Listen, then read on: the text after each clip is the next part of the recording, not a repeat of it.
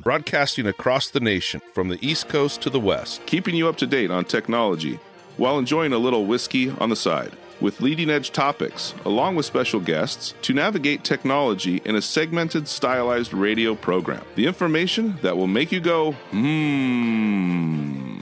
Pull up a seat, raise a glass with our hosts as we spend the next hour talking about technology for the common person. Welcome to Tech Time Radio with Nathan Mum. Welcome to Tech Time with Nathan Mum, the show that makes you go, Technology News of the Week, the show for the everyday person, talking about technology, broadcasting across the nation with insightful segments on subjects weeks ahead of the mainstream media. We welcome our radio audience of 35 million listeners to an hour of insightful technology news. I'm Nathan Mum, your host, a technologist with over 30 years of technology expertise. Here are our co-host Mike Roday in studio today. Mike's an award-winning author and a human behavior expert. We are live streaming during the show on 5 of the most popular platforms, including YouTube, Twitch.tv, X, Facebook, and LinkedIn. And we encourage you to visit us online at techtimeradio.com and become a Patreon supporter at patreon.com/techtimeradio. We are all friends from different backgrounds, but bring the best technology show possible each week for our family, friends, and fans to enjoy. So buckle up as our in-house producer, Odie, is back and at the control panel as we get ready to start today's show. Now on today's show. Today on Tech Time with Nathan Mum, we're going to be discussing a range of topics on the world of technology. We're going to start by exploring the challenges of deepfakes and the lack of regulations surrounding them. Next, we take a look at Elon Musk's Neuralink company and their recent claim of successfully implanting a wireless brain chip in a human. We also discuss Ring's recent decision to no longer allow police to request users' doorbell camera footage. Later in the show, we'll be joined by Nick Espinosa to discuss the major disruptions caused by cyber attacks and the sales of personal information online. In addition, we have our standard features, including Mike's mesmerizing moment, technology fail of the week, and a possible Nathan Nugget, and of course, our pick of the day whiskey tasting to see if our selected whiskey pick gets 0, 1, or 2 thumbs up at the end of the show. Now we're going to move right into the show and start with the latest headlines in the world of technology. Here are our top technology stories of the week. Hey, are you ready for this, Mike? Story number 1, Elon Musk says Neuralink implanted wireless brain chips in a patient over the weekend. Of course, they didn't do it during the week. They had to do it during the weekend itself. We have Tim Larson with more on the story that broke this weekend. Tech billionaire Elon Musk has claimed his Neuralink company has successfully implanted one of its wireless brain chips in a human. In a post on X, formerly Twitter, he said promising brain activity had been detected after the procedure and the patient was recovering well. The company's goal is to connect human brains to computers to help tackle complex neurological conditions. Neuralink's first product would be called telepathy. Telepathy would enable control of your phone or computer, and through them, almost any device just by thinking. Initial users will be those who have lost the use of their limbs. Imagine if Stephen Hawking could communicate faster than a speed typist or auctioneer. That is the goal. Back to you in the studio. All right, so we're going to talk about this. Now, for the brain-computer interface community, this is not the first company. That Neuralink is not the first company. So let's just be very clear on that. There is a select group of companies that have done this, and Neuralink is just one of those to join the small group, but successful in evaluating a long-term solution of implanting something or activity that happens in your brain being transcribed out into computer format, ones and zeros, to understand what's going on with the logic itself. Now, Elon Musk, quote, and posted saying that it was a very adaptive and general process for the publicity that he's getting from his company. The independent verification, though, of Mr. Elon Musk's claims have not been out there, nor has Neuralink provided any information about the procedure that was said to have taken place. So Elon has created a cyborg, and we don't know anything about it. And nobody's really confirming that he did it or not. Now, Neuralink has been criticized in the past, reporting December of 2022, the company engaged in testing, which resulted in the death of approximately 1,500 animals, including sheep, monkeys, and pigs. Mr. Musk's company was given permission, though, to test the chip. We talked about this by the FDA in May of 2023. Now, it's kind of an interesting deal to see why they decided to do this over a weekend time. They didn't make a huge announcement about it. He comes on out because he's just the media mogul, right, on his X platform. Comes on out and makes the announcement, and then all of a sudden people are talking about it. They want to learn more. They want to learn about what's going on with the patient, and then it's been completely airtight silence from all the other organizations. What would you take of why that happens, Mike? They're trying to moderate or mitigate spin control, I guess. Do you think Musk shouldn't have tweeted that out probably, and he's getting in trouble? Musk is always doing things that are very impulsive like that, and I imagine that this is one of them where he's saying things that he probably shouldn't be saying yet. And posting it, considering that only in December of 2022, they were having all these problems with Neuralink and these animal testings, and then not even a year later, they're getting FDA approval for human testing. And so now we have the first human subject for Neuralink, even though this brain implants are not a new thing. Well, it's interesting because his is pretty evasive, right? So his is like literally it's like the Matrix version, right? You literally have a device that you plug into. We've talked about this before, and you know how cringy this is to me. This is stuff that just is crazy to me. Okay. The end result is the purported end result. Let's put it that way, is something that I can see the benefits of. Because if you can use these devices to increase your accessibility to life in general. Yeah, and you didn't have the limbs that you can do stuff. But what other nefarious things are these going to be? We're already talking about using these to think to your phone. So if you're telepathically linking to your phone, which is simply using airwaves, how many problems are we going to see with just like hacking into that Bluetooth frequency or whatever frequency? Because you can't use a radio frequency because those are all FCC prioritized, so you can't use any of those. So they're going to have to be using some type of either Zigbee type of deal or Bluetooth type of transmitting out to these devices, which can easily be compromised. So this is one of the problems that I have with this is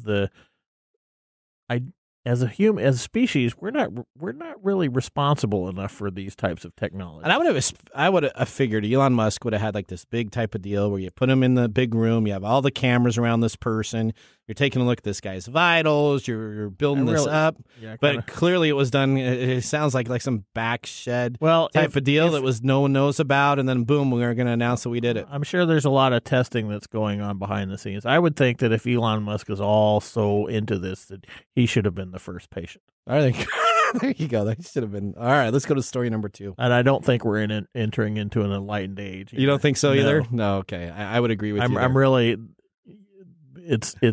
It's hard to. Yeah. Okay. All right. Story number 2. Well, if you haven't heard, are you a Swiftie? I'm not, but I'm a big Kansas City fan for the NFL team for Kansas City. Oh Chiefs. Yeah, you were talking about Travis how Kelce often you get to hear about Taylor. She's at every game now because her and the tight end are dating, and wow, that's if you haven't heard, Taylor Swift has been the victim of a deepfake. Okay, which has been very problematic, and it's one of the top stories of the last few days. The issue made headlines this week as bogus pornographic images of her purporting to show Taylor Swift on X, Telegram, and other social media platforms. Okay. Many of the postings were removed, but not before some of them racked up millions of views.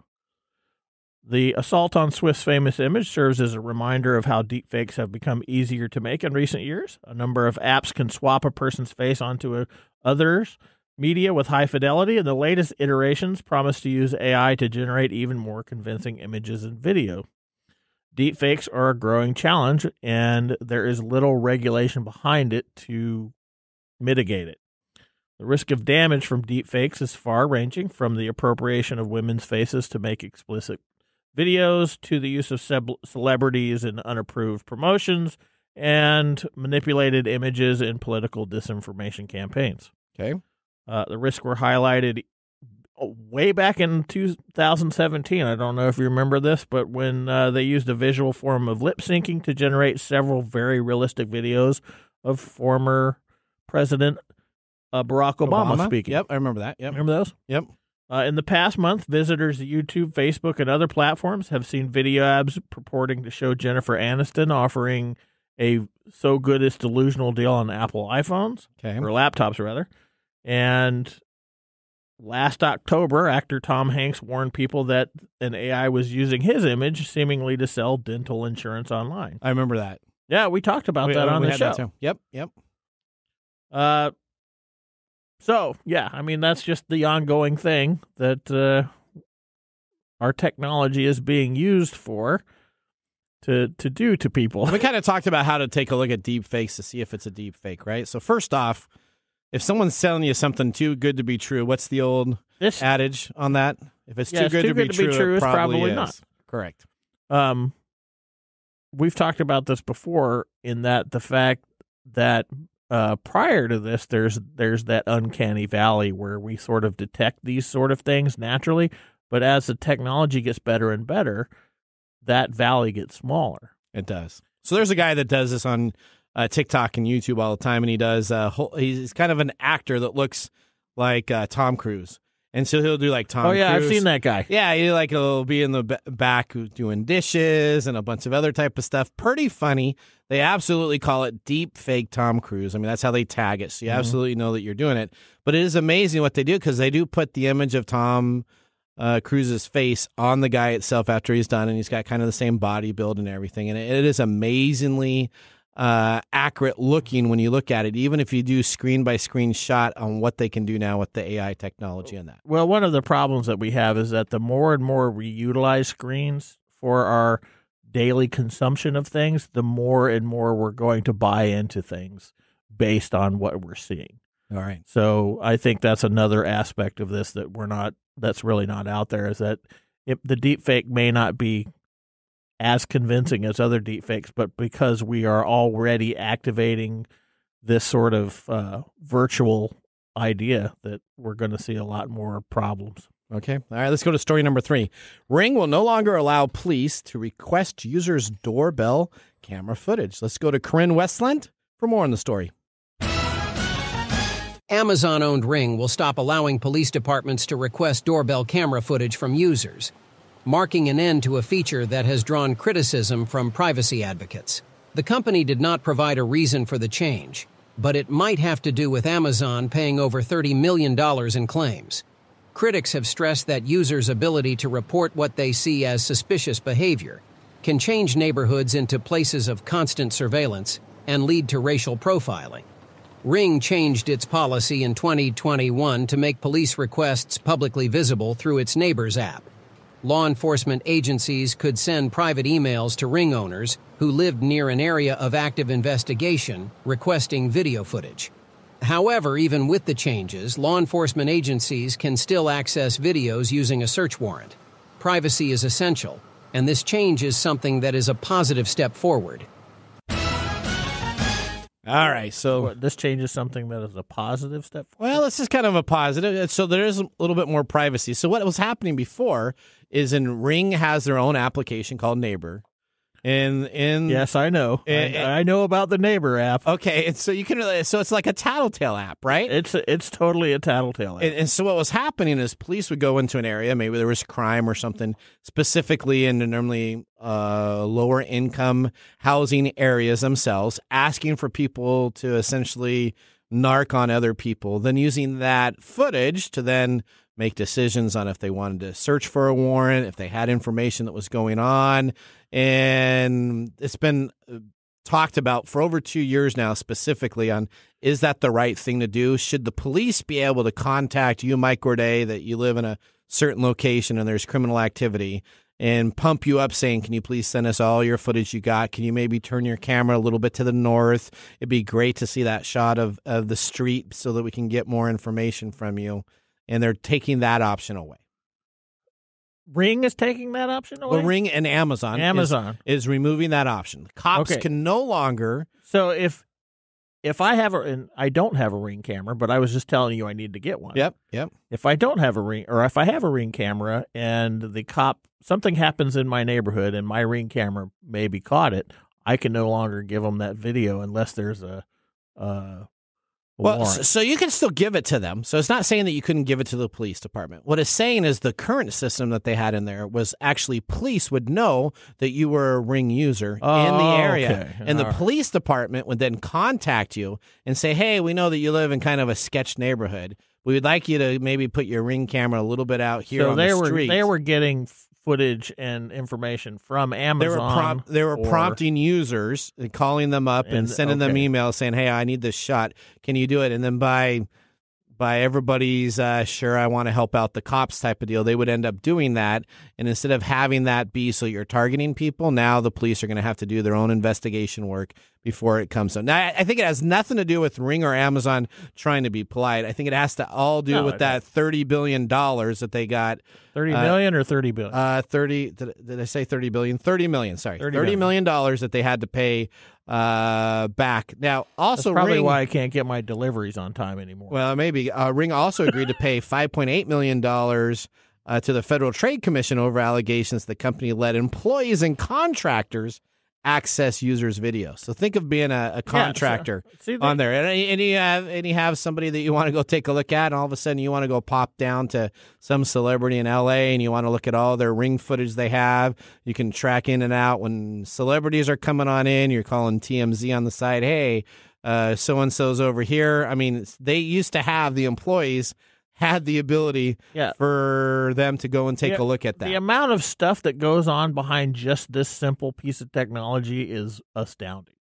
It's also interesting, 2022, Ring disclosed that it handed over 11 videos to police without notifying the users that year due to extingent or emergency circumstances, one of the categories that allows them to share videos without permission from the owners. Out of those 11 videos, one of those videos itself had nothing to do with the case, brought up a case on somebody, and then was found out that video was somebody completely different. So, again, this is where you're trying to kind of be ahead of the criminal activity, but that's the same type of thing that got people in trouble in the 70s and 80s when they threw people in jail for stuff that they shouldn't have been. I mean, this is going to continue to happen, and we're going to continue to see envelope pushing by investigators versus law versus what's considered private, what's well, at least Amazon isn't selling it now, only because probably they got fined. Probably because they keep getting fined, baked for it. That's exactly right. All right, well, that ends our top technology stories of the week. When we return, we got Nick Espinosa from Security Fanatics back in studio.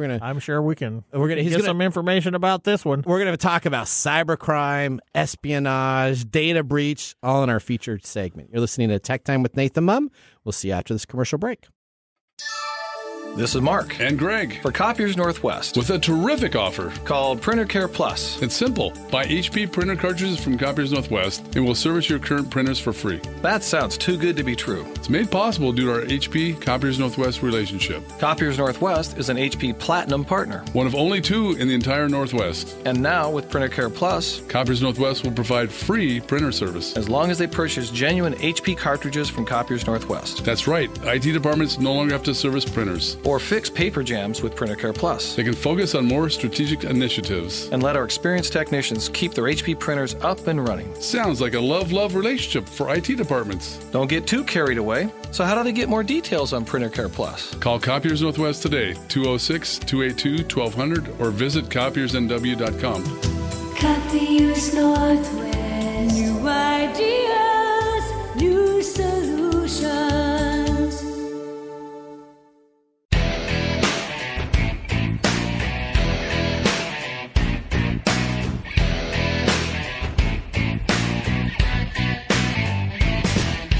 Welcome back to Tech Time with Nathan Mum. Our show covers the weekly top technology subjects without any political agenda. We verify the facts, and we do it with a sense of humor in less than 60 minutes, and of course, with a little whiskey on the side. Today, Mark Gregoire, our whiskey connoisseur, joins us in studio. Mark, what are we tasting today? Well, gentlemen, today we have Shank's Homestead Sour Mash Whiskey from 2023. Okay. Okay. What does that mean? It's just a year old? So No, they have one release a year. all right, well, tell us a little bit about. I like the bottle. It's got a nice little emblem on the front. It's got a cork top. So tell us a little bit Are you about. serious? Trying to explain what it looks like. Well, let me tell you a little about it from Michter's website. Okay. Shanks is a Kentucky sour mash whiskey made with a substantial amount of rye. The unique character of this 2023 offering results from its being produced with malted rye in the recipe, first year that they've done that. Additionally, for its maturation, we utilized 2 different and quite special barrel profiles. A portion of it was aged in 18th month, naturally air-dried in seasoned wood with their signature toast and char profile, and a portion was aged in a special toasted French oak barrel that was made from 24-month air-dried wood source from a region in France. And they say this is a warm and rich expression which highlights spice fruit, nougat, honey, and spiced chocolate. Nougat, you don't hear that very often. Nougat. It's a whiskey to savor, complemented by highlights of smooth spice, dried fruit, and honey. I feel like there's a conspiracy going on. What is that? Because we sure are drinking a lot of rye whiskey. Well, you've turned your palate has turned to liking this. Mike, let me give you the specs. It is not a rye. It's not considered a rye. Okay. It's American whiskey. The mash bill is unknown, but it's not high enough. It's not 51% rye, so it cannot be called a rye. It's also not 51% corn. Really? So it cannot be called a bourbon. So, yeah, I mean, that's my favorite is bourbons. We haven't had bourbons. It's different in a long proportion time. of those mash bills. Now it's from, as we mentioned, Michter's Distillery.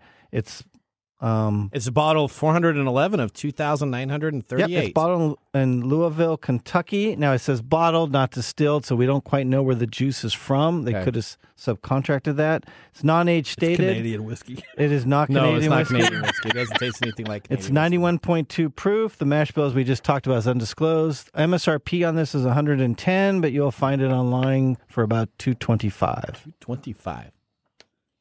Wow. Yeah, that's not something going to be on your shelf. Probably not. All right. It does taste good. It does taste good. If you find it at the right place, $110. $110. What a deal. All right, I'm liking this. It does have that spice taste, though. Can you taste the nougat? I cannot taste the nougat. Okay. All right. Or nougat. That's the only thing I care about. Okay. Are you going to taste the nougat? I don't taste the nougat. Okay. All right. Well, the spicy stuff is there, though. Okay. So, Nathan and Mike, don't forget to remind our listeners to like and subscribe. In addition, please put a comment in there if you've had this whiskey. Okay. Or if you want a whiskey for us to take a look at, and we'll see if we can source it. You got a good compliment on LinkedIn. Someone was like wanting to learn more and more about whiskey stuff. There's plenty of YouTube for that. There you go. Okay. All right. Well, with our first whiskey tasting completed, let's move on to our feature segment.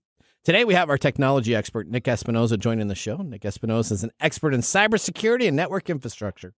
He has consulted with clients ranging from small business to Fortune 100 levels. In 1998, at the age of 19, Nick founded Windy City Networks, which he later acquired in 2015. He then created the Security Fanatics, where he is the chief security fanatic. Let's welcome Nick to the Comcast video stream and start our next segment. Welcome to the segment we call Ask the Experts, with our Tech Time Radio expert, Nick Espinosa. Hey, Nick, guys. Hey, Nick, how are you doing? I'm all right. And Mike, why do you want to bug your house, man? I doorbell? don't. You do not need a Ring doorbell. I don't, but somebody is stealing my Amazon packages. Are you sure they're stealing your Amazon packages? So far, I got something stolen for the first time yesterday. Okay, all right. Well, we can put. You could go and get a Harbor Freight camera system. And for I $2. don't want a Ring camera, but I'm like, it does alert you. Well, I did a test. Yeah, I bought some cheap thing off of Amazon. To be delivered today to see if somebody is going to. Steal it? Steal it. Okay, there you go. All right, so there you go. Go to Mike Gorday's house to steal his cheap whatever If it's gone when I get home, I'm going to have to figure out a new way of getting stuff delivered. All right, Nick. Well, welcome to the show. Let's talk about some breaking news here. There is so much stuff going on. Let's talk about the three former... give me a reason to drink, Nick. That's right. 3 former Department of Homeland Security, DHS employees, were sentenced to prison for stealing proprietary U.S. government software and databases containing the personal data of 200,000 federal employees. How does this happen, and what's going on with this story, Nick? So obviously it's lack of internal controls, but like straight from the DOJ press release, pretty much from January 26, a few days ago, Charles Edward, Sonal Patel, and Murali Venkata, as you mentioned, literally stole over 200,000 records from employees of Department of Homeland Security, Office of Inspector General, as well as United States Postal Service's Office of Inspector General as well. Now, as you mentioned, they also stole software and all of that, but they plan to use that stolen software and database to essentially create software that they could then sell to the government agencies. And so as part of this, they basically disclosed that, they stole the software and the databases containing all of this, but they decided to outsource the development of their new fancy software they were going to sell to the government to India, meaning they just dumped a whole bunch of personally identifiable information on sensitive government employees to a foreign country. And while India is an ally, there ain't that close, right? So this is obviously a huge thing. And then obviously they went through and tried to delete their text messages and cover up the crime. But, the internet and the cloud, man, it knows everything. Is this like stupid criminals? Remember that? Yeah, it's ridiculous. But this is our government, and we're going to be talking about this because our government needs to either get their act up, I'm going to talk about this. My technology fail. We're going to talk about this technology fail because there's a whole county where they're completely down right now, and we'll talk about that later. But it is amazing that all of our government stuff, they clearly don't pay a high-end wage of salaries to individuals. People don't really value their jobs, but that has the most important sensitive information of anything. They should be paid very well, and there should be some type of deal where I want to be a government IT person because I can protect X, Y, and Z instead of saying I'd rather go work for the private sector because I make 3x more money. Yeah, but that's always going to be there. Well, I don't know. Well, government is not about high salaries. It's about security. Is that what it is? Right. Yeah. Well, it's also. Yeah, I mean, to that point, it's also about training, but depending on the level of sensitivity of the data, you don't necessarily have to be a U.S. citizen working for the U.S. government. You can be a U.S. person, meaning you are residing in the United States, but you're not a citizen, and still be hired and contracted and get access to this kind of stuff. Essentially, the standard is as long as you're deemed an ethical person and you're getting trained, you're good to go, and obviously you may have to pass background checks and clearances of all of that, but this is something that I think is really pervasive in the federal government right now. I mean, for God's sakes, we had like a 21-year-old kid that's like in the military. How was he getting classified information so he could dump it out to all his gamer buddies on Discord last year? I mean, we have a very serious issue with this in the government. All right, well, now we're going to go from the government to the private sector. Doesn't get much better here. No, it doesn't. All right, Microsoft security team recently detected an attack on their corporate systems. We talked about this last week, right? The Midnight Blizzard. Yep, Russian-sponsored state attack.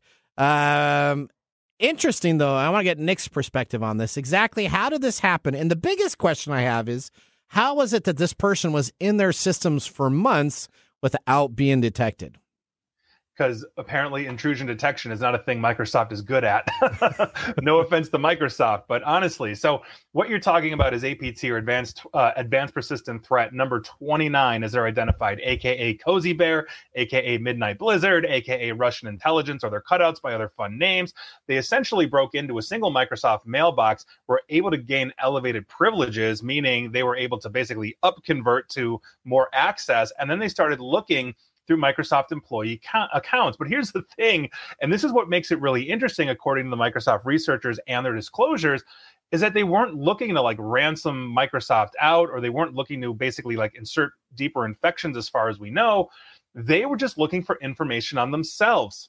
Essentially, they wanted to know what Microsoft knew about them, which, I mean, makes sense. Now, think about this in the 2024 election, where you have a whole bunch of foreign intelligence agencies that are trying to break into congressional campaigns, senatorial campaigns, presidential campaigns, sow disinformation, et cetera, et cetera. It's just name of the game right now. And so if Microsoft basically threat researchers and other researchers, threat researchers, know their tactics, they'd be less effective breaking into places, right? And so that's essentially what we think they were doing, was they were looking through this and saying, oh, Microsoft knows this. We have to change up this tactic so we can evade what they already know about us. And for the record, Cozy Bear, Midnight Blizzard, Russian intelligence, ABT-29, whatever you want to call them, just literally the last couple of days, HP Enterprise disclosed that they got hit by that group as well. And they also have a threat intelligence research division that's probably as big as Microsoft. So here we are. I mean, this is the world we're living in.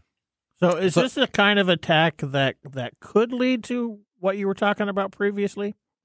Where they have a ransomware? Were they able to find really deep information? This is what I think the new. Well, I don't know, Nick. We'll get from you, but I think the new idea on this is to try to get information. If they had like insider news or insider trading information, Microsoft's going to buy this company, Microsoft's going to do that. I think that now becomes a more coveted cup of poison to gather than it is to get money. But he's saying that they got in there and they were looking for information from Microsoft about them to see what kind of intelligence they had on him. Yep. Right. And the only reason why, if I'm breaking into an organization, establishing command and control, I am trying to be as quiet as I can. I'm trying to spread out as much as I can so that I'm not going to be detected. And if I am detected on one technique, I'm going to switch it up. I'm going to change the game. Now, when you're looking at basically a Russian intelligence cutout, which is essentially what they are, what they're looking for are an understanding of how their adversaries, aka Microsoft, aka other intelligence outfits that are adversarial to them, aka other corporations that detect threat, know about them so that they can change up. And so when you're looking at that specifically as they are going for their own information on what they know, it's because they want to become better at evading threat detection technologies, whether it's from Microsoft or anybody else. And then you put that on the backdrop of what is going to be a contentious presidential election that already we're seeing fingerprints of deepfake, artificial intelligence all over the place.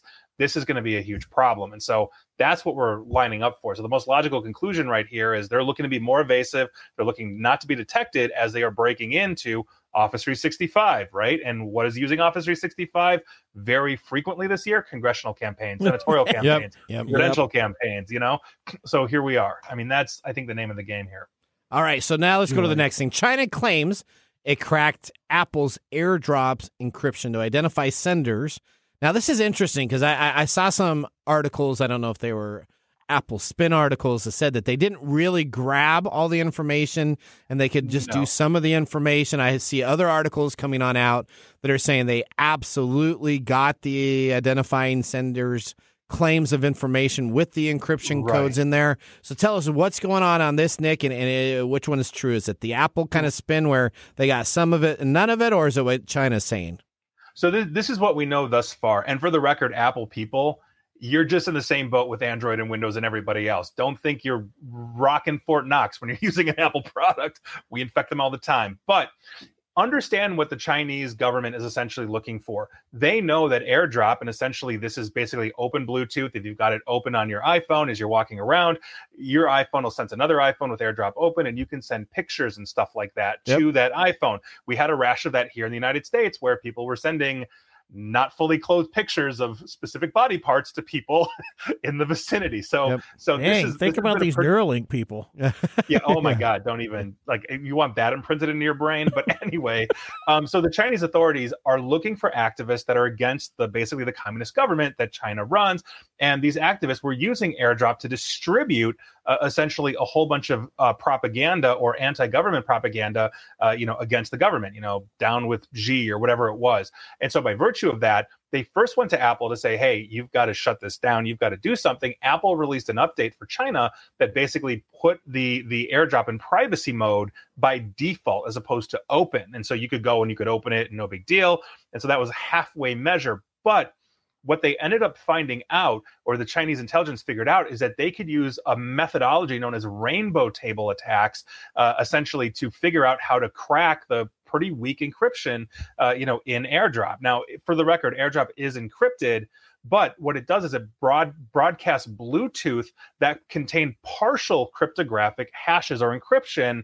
And so by virtue of that, they were able to use this methodology that's been around since the 80s, for the record, of rainbow tables to cut down that time to attack. And they were able to expose the sender's phone number and possibly or the email address. And so they didn't need to know all your full information. They just need to know your phone number because it's heavily regulated in China once you buy a phone, or your email address, which is also heavy regulated. So if that's exposed and you're sending this, you're going to jail. There That's might pretty be much some how it works over there. disappearances. There you go. All right. So last thing here, finally, there's reports of scams on Amazons that authors should be aware of. Now, we have an author in studio. Mike wrote a book and he published it on Amazon. I got it for Christmas. So I appreciated the signature on that. That was my Christmas gift. So explain to me what the scam is in the printing scam, quote unquote, that is happening on Amazon. Yeah, and this one is nuts. And for the record, also, I co-authored a book years ago that is you can buy on Okay, I got to get that from you. I got to get that from you too, Nick. I'm not a big fan of this at all. I'm not a big fan of this at all. But the example that I found in one of the articles I was reading about this was essentially AI researcher Melanie Mitchell. She wrote a book called Artificial Intelligence, A Guide for Thinking Humans in 2019. And by virtue of that, she went looking on Amazon for her book when it was published. And she found another book with her title that was published last September, meaning it's kind of an update. Now, that fake book is only 45 pages long, and it essentially kind of mirrored what her ideas were, but it was clearly written by artificial intelligence. And so it lists another author that had no bio, no internet presence, anything like that. And so this is obviously a huge issue. And so they put it through a deepfake detector by a company called Reality Defender. And the detector said, yeah, this is 99% written by artificial intelligence. And the problem is there's a ton of them all over Amazon's Kindle store. And so when you're going looking for Melanie Mitchell's book or, Mike's book, whatever, there could be a knockoff of there. And here's the kicker of the whole thing. Some copyright scholars say it's fine. It's actually legal as long as it doesn't do word-for-word plagiarism. So think about Cliff Notes, for example. We all had to struggle and pound our heads through Shakespeare in high school, so we all got Cliff Notes to understand what on earth Shakespeare was talking about. $11.95 down at the local pharmacy in the little yellow book. The fact that you know that is very telling. Exactly. But that's the point, right? Because Cliff Notes doesn't actually copy the book; it paraphrases. Right. And so by virtue of that, that's the issue. But intellectual property experts are actually split on this because there's an obvious difference between Cliff Notes, which is an analysis of a book, et cetera, versus just a complete ripoff and rewording of something. And the only precedent we have is from 2017 when Penguin Random House sued authors who created a children's book or editions of basically their titles in children's format. And essentially the court said, no, that's too close. You can't do that. And so until somebody sues somebody, I think we're in this boat. So when you're going on Amazon, you've got to make sure you're getting Melanie Mitchell's book that's going to be a few hundred pages long as opposed to a 45-page knockoff. Make sure you're doing your homework. Make sure you're doing. Everything's got to do your homework. This is not new. I mean, no, this just using AI now. I've had people steal my articles and put their name on it and put it on other websites. Oh, I've had this too. I would with my articles for Forbes, my 5 laws of cybersecurity. I can't tell you how many times I've seen that ripped off. But what makes this unprecedented is not the fact that there are going to be forgeries out there. It's that artificial intelligence at a click of a button, you can say take these 100 books and rewrite them, and in seconds you've got basically a copy of all these that you're dumping out, for $2 on Amazon, making a ton of money until you're found, and then you set up shop. Meaning the spam is getting worse. In fact, my daily video today is on how this is becoming ungovernable. It's absolutely through the rules. Obituaries are another one where people are making money by ripping off obituaries. It's absolutely nuts. I feel like I had a problem with this when we started the ChatGPT stuff. Well, okay. All right. Okay, Nick, thank you so much for coming on the show. It's always a pleasure. Where can our listeners find out more information about you and connect with you outside of our show? Sure. You can share, follow me on Facebook and Twitter at NickAESP. You can find me on YouTube at /Nick Espinosa and come hang out. I love engaging with people. So come say hi. All right, Nick, I can't wait to have you back on again. It's always an uplifting to you. Now I'm going to go to a commercial break Nick, so we can I need drink. a drink now. That's right. All right. Well, that ends our Ask the Expert with Nick Espinosa. Up next, we have This Week in Technology. So now would be a great time to enjoy a little whiskey on the side as we're going to be doing so during the break. You're listening to Tech Time Radio with Nathan Mum. See you in a few minutes. Hey, Mike. Yeah, what's up? Hey, so you know what? We need people to start liking our social media pages. If you like our show, if you really like us, we could use your support on Patreon.com. Or is it Patreon? I think it's Patreon. Okay, Patreon. If you really like us, you can. And you say I'm the English guy? Patreon.com. I butcher the English language? You butcher the English language. Okay, so it's all the time. It's Patreon.com. Patreon.com. If you really like our show, you can subscribe to Patreon.com and help us out. Oh, and you can visit us on that Facebook platform. You know, the one that Zuckerberg owns? The one that we always bag on? Yeah, you can. We're on Facebook, too. Yeah, like us on Facebook. Do you know what our Facebook page is? TechTime Radio. At TechTime Radio. Yeah. You know what? There's a trend here. It seems to be that there's a trend, and that's Tech Time Radio. Or you can even Instagram with us. And that's at Tech Time Radio. That's at Tech Time Radio. Or you can find us on TikTok. And it's Tech Time Radio. It's at Tech Time Radio. Like and subscribe to our social Like media. us today. We need you to like us. Like us and subscribe. That's it? That's it. That's that simple. And now, let's look back at this week in technology. Oh, right. We're going to go all the way back to January 31st, 1995, when AT&T and VLSI come up with a technology announcement to protect against eavesdropping. We're talking all about technology right now. But did you realize that AT&T, Bell Laboratories, and VLSI Technology announced plans to develop a strategy for protecting communication devices from eavesdroppers? VLSI Technology was an American company that designed and manufactured custom and semi-custom integrated circuits. VLSI Technology Partnership developed strategies for protecting communication devices from eavesdropping by including security chips in devices. Essentially, VLSI came to the ability to actually stop and enable sending packet information ahead and behind of each of the conversations they had to ensure that no one was taking the information and eavesdropping in your conversations themselves. Okay, well, this has nothing to do with me walking behind the guy in Target who's on his cell phone?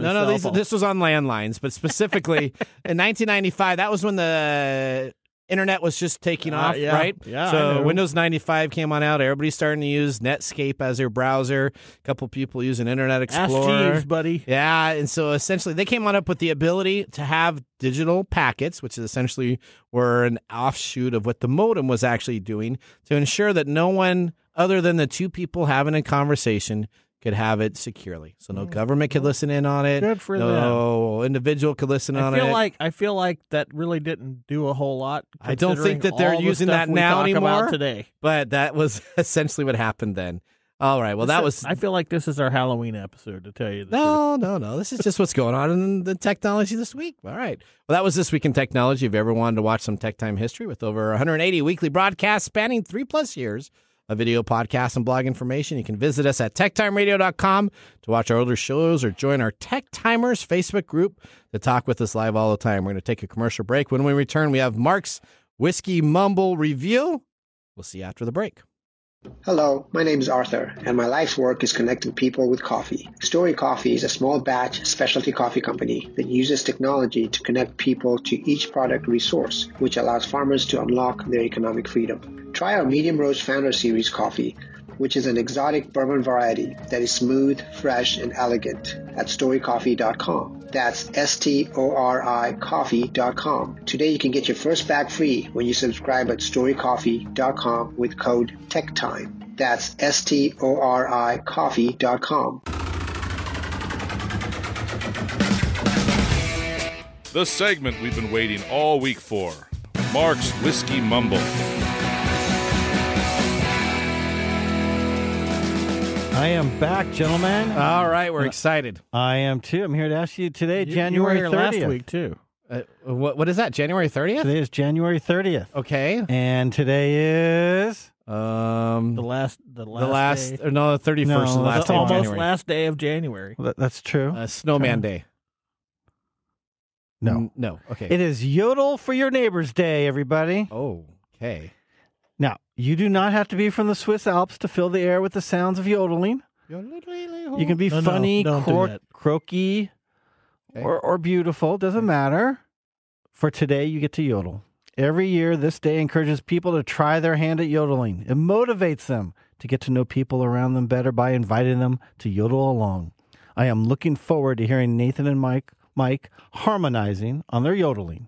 Oh, yeah, let's do it. That's not going to happen. No, stop. Did you ever watch The Price is Right, where they have the mountain climber go up? I remember that. Stop it. Don't do that. Oh, God. Okay. You invited your neighbor Nathan, and he rejected you. I am sorry. I joined in. I don't yodel. You don't yodel? No. Okay. What do you do, Mike? Yeah, not a lot. No, all right. All right, well, not yodeling. Let's get back to the whiskey. We have a very interesting story with this whiskey. Oh, there we go. Are you serious? There you go, Odie. Thank you so much. All right, so there we go. beautiful voice you have there, Odie. Yeah. Thanks a lot for that. All right, John Shank, who this whiskey was named after, was a Swiss Mennonite farmer, and he probably yodeled. Okay. Now, Shank produced whiskey from rye grain, a favorite local crop in Pennsylvania, Blue Mountain Valley, where the distillery was located. Now, according to Pennsylvania historic lore, this particular rye whiskey was so valued that when the Revolutionary War broke out, General George Washington visited this distillery and purchased whiskey to fortify his men as they hunkered down in their camp through the long, brutal winter at Valley Forge. Wow. Over 200 years later, the Michter's Pennsylvania management would say Michter's was the whiskey that warmed the American Revolution. I like that. Woohoo. Kind of warms my heart. I don't. You already got through your whole glass here. What, are you enjoying this? Oh, yeah, it's good. He started out, you're like, it's really good. I was just making a commentary on the fact that we keep getting a lot of rye stuff. But you like this? Oh, yeah. You love this a lot. Okay, all right. Now, for me, I'm generally not a Shanks fanboy. I tend to gravitate to its sister, Bourbon Baumburgers.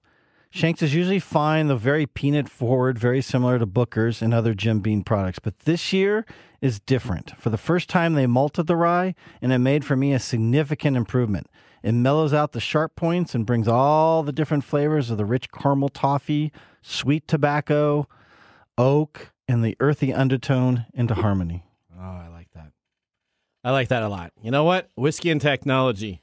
What a great pairing. Just like the pairing of Kansas City Chiefs quarterback and tight end Patrick Mahomes, Travis Kelce. All right. You don't want to talk about Taylor? No, I got enough Taylor. All right, let's get here. You talked about Taylor already. Well, that's right. All right, you can never have enough Taylor. Okay, are you a Swiftie? Oh, there's a Swiftie right over there. I can be one. I'm just not going to bag on her for something that's I'm not bagging on her. I'm just saying what you yes, guys you are. You totally bagged on her. I didn't bag on her. I just said I like. You're Patrick like I'm Mahomes. tired of seeing her. I'm trying to see her on the commercial. All right, okay. No. What are you going to say, Odie? Oh, you're just jealous because you wish you were that successful. Oh, wow. She just comes on screen and boom. Bam. Nobody cares about the game. Yeah, nobody's making deepfakes for you. Wow. You never know. Oh, is that what you're doing at home? That. All right, let's get ready now. He's making his own deepfakes. Let's get ready now for our technology fail of the week, brought to you by Elite Executive Services, technology experts to help you out of a technology fail. We are out of time. Congratulations, you're a failure. Oh, I failed, did I? Yes. Did I? Yes. Did I? Yes. All right, let's talk about this week's technology fail. It comes to us from Fulton County, Georgia. Woohoo! That is so not a southern accent. Okay, a cyber attack has impacted the Fulton County, Georgia city services, whereas former President Donald Trump is currently being prosecuted for charges of attempting to overturn the 2020 U.S. presidential election. What we've learned is that Fulton has been struck by an incapacitating cyber attack, and the government is still kneecapped by the attack. The district attorney's office prosecuting Trump's case is currently unable to access critical systems like the internet, phones, or the court system's website. According to a note on the Fulton County's website, this is kind of going back to this public versus private company type of deal. It says affecting Fulton County voice over IP phone systems as well as various other online systems. Over the weekend, Fulton County government learned the widespread system outage. At the time, they can confirm that the incident was a result of cybersecurity processes, said Pitts. This investigation has been reported to law enforcement and is currently under active investigation. The investigation is still in the early stages, so we will be providing limited information at this time.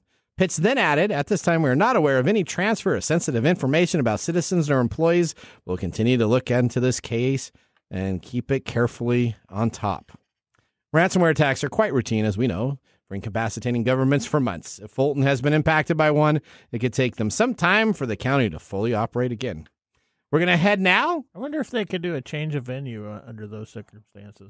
I don't know. It's just funny that he was listed there as that was kind of the screaming headline, but it still was the whole county that's been impacted. All right, let's go right now to our Nathan Nugget. But what about Mike's mesmerizing? This is your nugget of the week. If we got time, I'll go back to it. I got to hear it. All right. Okay. I'm trying to get through our I see nugget. what you're doing. All right. So Windows 11 users can look forward to the 2024 season. Essentially, Notepad will be coming on out with all of the new improvements of AI. Microsoft is set to transform the traditional notebook experience on Windows 11 with a new AI feature aptly called Co-Writer.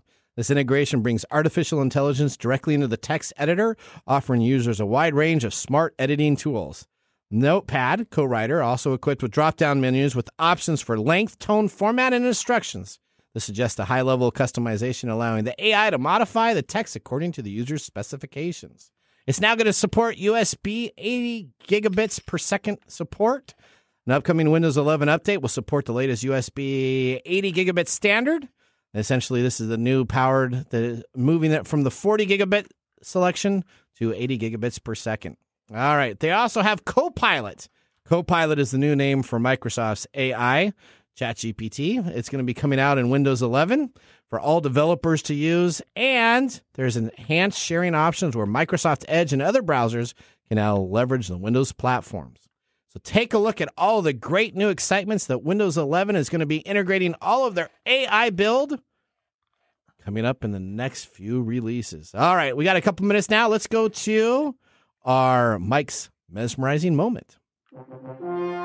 This is Mike's mesmerizing moment, presented by Story Coffee. Visit storycoffee.com. All right, Mike, here's your mesmerizing moment. Should government entities spend more money in cybersecurity than private companies? Yes. Okay, explain that. We talked a little bit about that. Why? I don't think I need to explain it. Well, I a little bit. So you work for a government entity, I work right? for a government entity, yes. And how's their IT staff? Well, it was a lot to be desired. Okay. Is it getting better? It has gotten better Okay. in some respects, but it has gotten worse in others. So, okay. As far as any of this stuff is concerned, I think everybody should be figuring out this cyber stuff. Okay. And government agencies need to be more protected than I think private companies. They do. So what the solution to that is? The solution to that is to pay top dollar quality IT people to come in and fix this stuff. But, that's not going to happen. So, well, I hope. Well, maybe it can. We can be a voice of reasoning for them, right? I'm sure that my little piece here is going to change the world. Well, I'm hoping that's the case. That's not going to happen. It should happen. It should. It should, because the private sector pays the most and they get the best security. But you really need the government sector with all the state-funded process. They have so much more money when you take a look at unallocated funds that come in for grants and that are subsidized by taxes, that they need to be on top of those items. They should. But the amount of I guess you could say the amount of the issue here needs to be something that is brought to the forefront without compromising everything else. Okay. All right. Now, in a happy way, let's go to our pick of the day here. And now our pick of the day for our whiskey tastings. Let's see what bubbles to the top. All right, what do we have here? What is bubbling today is Shanks Homestead Sour Mash Whiskey, released from 2023, is released from Michter's Distillery. It is American whiskey. It is 91.2 proof, and the price is $110. $110. Thumbs up or thumbs down? Thumbs up. Thumbs up. I give it a thumbs up. Do you have this on your shelf at home, Mark? Well, when I grab my bottle back from you, it will be. Okay, all right, okay. Yeah, okay. I haven't had one before the 2023. They haven't never made it, and this one definitely will make it. Okay, all right. Well, we are just about out of time. We want to thank our listeners for joining the program. Listeners, we want to hear from you. So visit techtimeradio.com, click on the Be a Caller, and ask us for a question on technology or our TalkBack recording system.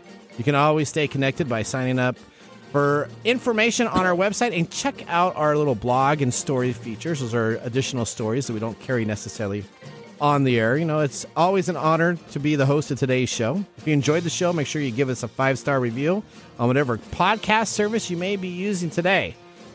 So ending with today's show, Mike, what is our words that we're taking away from it besides being depressed? We don't want to be depressed with technology. What's our uplifting inspiration that we should go into this week with? Drink more whiskey. Drink more whiskey. Yeah, how about that? Okay, Mark, thank you for being in studio today. You're welcome. I like that sentiment, Mike. I think I would have chosen something different, but like I love the idea of drink more whiskey. Okay, well, you know, as we're about to leave, the science of tomorrow starts with the technology of today. Later. We'll see you guys next week. Bye-bye. Thanks for joining us on Tech Time Radio. We hope that you had a chance to have that moment today in technology. The fun doesn't stop there. We recommend that you go to techtimeradio.com and join our fan list for the most important aspect of staying connected and winning some really great monthly prizes. We also have a few other ways to stay connected, including subscribing to our podcast on any podcast service, from Apple to Google and everything in between. We're also on YouTube, so check us out on youtube.com/techtimeradio, all one word. We hope you enjoyed the show as much as we did making it for you. From all of us at Tech Time Radio, remember, mum's the word. Have a safe and fantastic week.